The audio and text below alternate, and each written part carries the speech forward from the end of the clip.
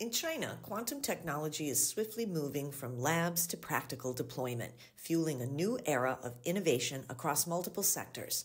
In the showroom of a Beijing tech firm, a sleek-looking model of an optical quantum computer is on display, a state-of-the-art machine with processing power that's more than 100 times greater than today's standard systems.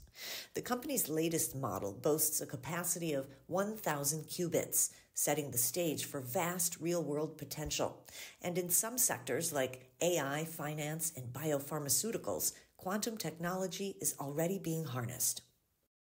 By using limited data to build a model that simulates natural evolutionary rules, we can then leverage AI to generate tens of thousands of new data points. For instance, for a specific protein that hasn't yet evolved in nature, we can predict its future structure.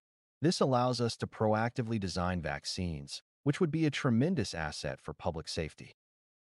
Across China, research in quantum technology is gaining significant momentum, with experts predicting a wave of commercial applications in the coming years. In March, scientists unveiled a superconducting quantum computer prototype named Zhuchongzhi 3.0, which is said to process quantum random circuit sampling tasks a quadrillion times faster than the world's most powerful supercomputer. And in the field of quantum communications, major Chinese telecom operators have achieved key breakthroughs in long-distance optical transmissions.